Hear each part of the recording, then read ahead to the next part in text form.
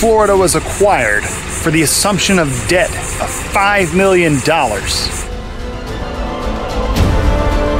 What's weird is that members of the western part of Florida actually sided with the British during the French and Indian War. It was the Adams-Onis Treaty of 1819 that officially brought Spain ceding Florida to the United States.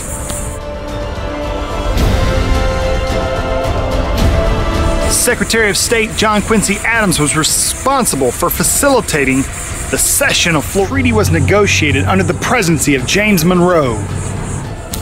The Louisiana Purchase doubled the size of the United States, and adding Florida, the giant peninsula at the southeast end of the United States, would just make the United States larger.